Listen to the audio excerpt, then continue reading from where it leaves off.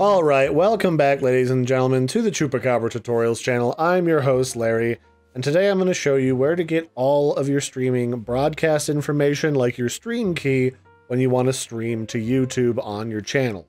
So the first step is to get logged in, and once you are and you're on YouTube, go up here to the little camera icon with a plus in it, the create button, and give it a click. It's up in the upper right hand corner, and then once you click it, there's a little pull down menu. Go ahead and click on Go Live.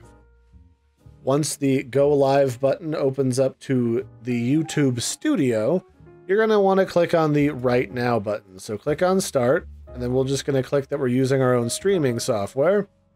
And inside of this control panel is where you'll find things like your stream key, where you can press this button to copy it.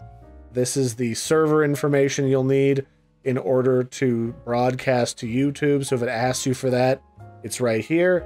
And if you need a backup, because the first one's not using, it's right here as well. And just remember, when you are recording and streaming, that you don't reveal whatever this stream key is, because that's your login credentials to the stream. It's your login name and password all in one, and anybody who has that can stream to your channel whatever they want. So just be careful. So click on that, copy it, paste it into whatever broadcast software you prefer, and you're good to go to start streaming, and you can see a preview of it right up here.